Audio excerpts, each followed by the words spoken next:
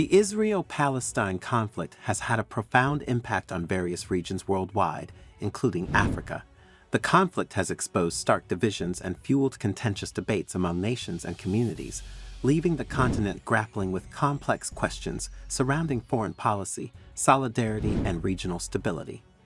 While some African nations, such as South Africa and Algeria, have declared full solidarity with Palestine, others like Kenya have aligned with Israel's position. The divisions highlight each government's attempt to compartmentalize their interests and underline some countries' strengthening ties with Israel. The conflict has also affected the African economy, with African countries facing higher costs from a war they didn't start.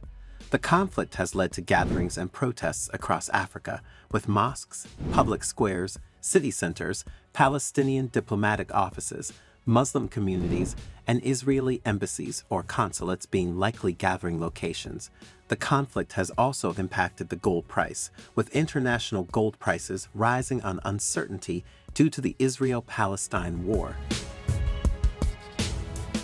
The disparity between the economic ambitions and political allegiances of several African nations has become increasingly apparent amid the ongoing Israel-Palestine conflict. While Israel has managed to cultivate a presence in a traditionally pro-Palestine continent, its influence remains constrained.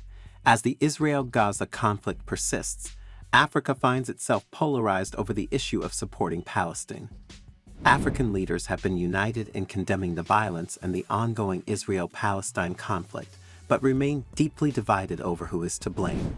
Following the unprecedented attack on Israel by the militant group Hamas, a number of African leaders issued statements reacting to the violence, but even they couldn't agree on whether to call it terrorism or war.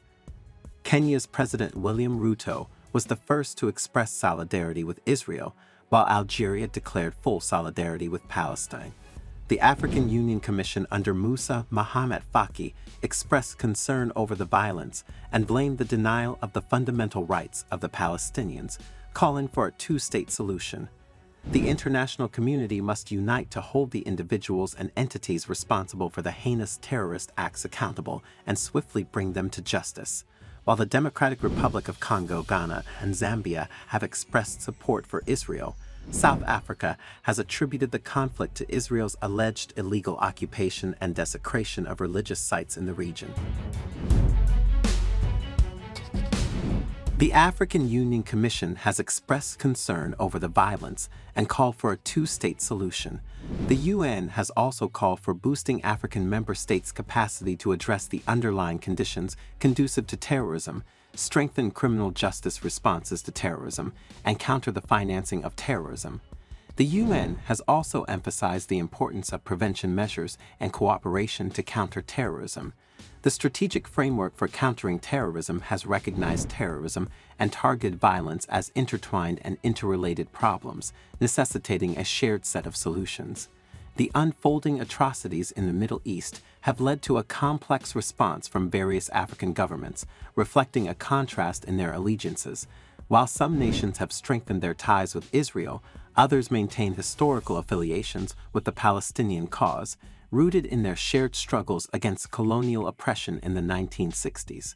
The fallout from the October War of 1973 led to the severance of ties between Israel and the Organization of African Unity, with Algeria emerging as a vocal critic of Israel. However, recent geopolitical shifts have seen a significant change, with 44 of 54 African countries recognizing Israel's statehood and nearly 30 establishing diplomatic missions in Tel Aviv. Israel's demonstrated agricultural expertise has particularly resonated with many African nations grappling with severe environmental challenges, thereby fostering stronger connections. The details of the Israel-Palestine conflict have exposed the nuanced positions and divisions within the African continent, echoing the recent divergence in stances following Russia's intrusion into Ukraine in early 2022.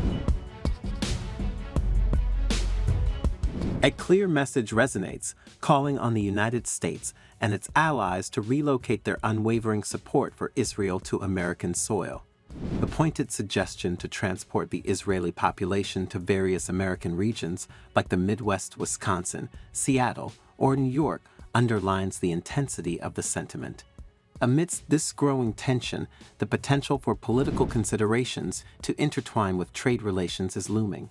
While South Africa remains a critical trading partner for Israel within the African continent, mounting pressure from civil society groups is urging the government to adopt a more pronounced stance in favor of Palestine.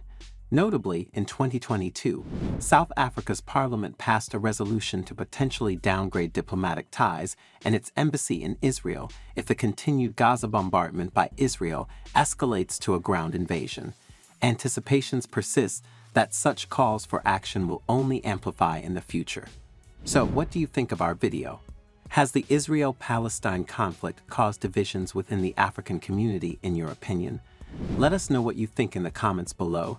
And as always, do subscribe to the New Africa channel for more exciting future videos.